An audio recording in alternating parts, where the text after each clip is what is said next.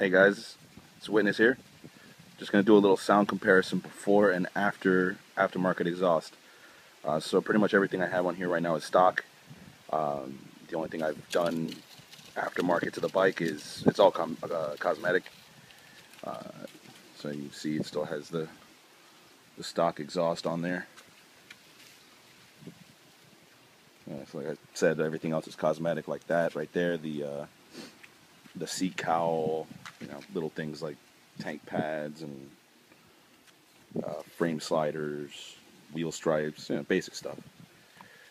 Alright, let's go ahead and start it up for you.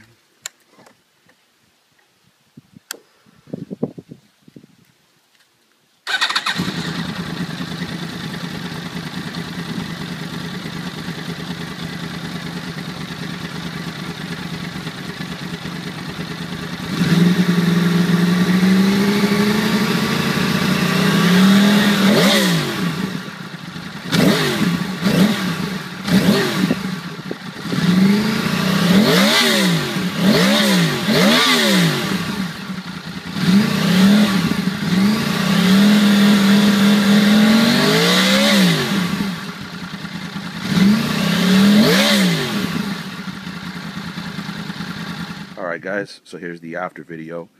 We went ahead and installed the system. Now I've had it on for actually a couple weeks, so this isn't right after the install. So it's had a little bit of time to break in. It's had a little bit of time to get warmed up.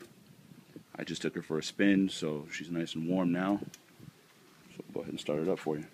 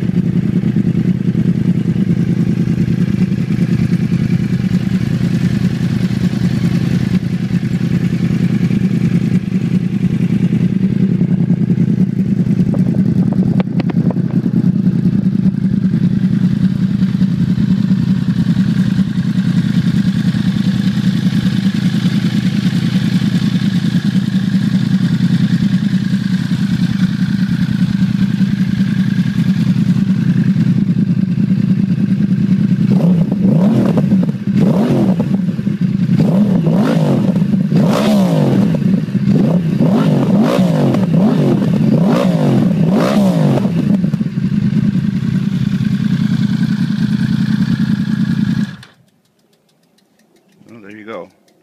I don't know how well this video is going to do it justice, but in person I could tell you this thing sounds really, really mean. It sounds like a MotoGP bike, honestly. When you let go of the throttle, when you decel, you get the popping just like a MotoGP bike, but it doesn't sound obnoxious. It sounds deep and throaty.